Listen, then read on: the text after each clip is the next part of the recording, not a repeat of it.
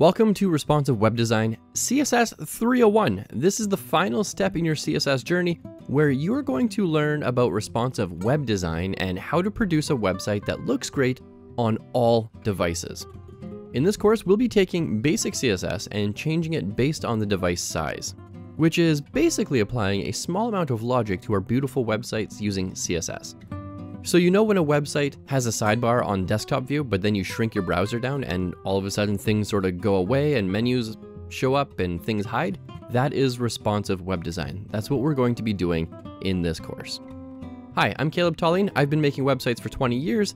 I've been teaching online coding for about 8 years now. And today I'm going to be instructing you through CSS 301 responsive web design. If you want to make beautiful websites that look good on your desktop, laptops, TVs, tablets, phones, pretty much any device, then this course is absolutely for you. Welcome to CSS 301 Responsive Web Design, and I look forward to seeing you in that first lesson.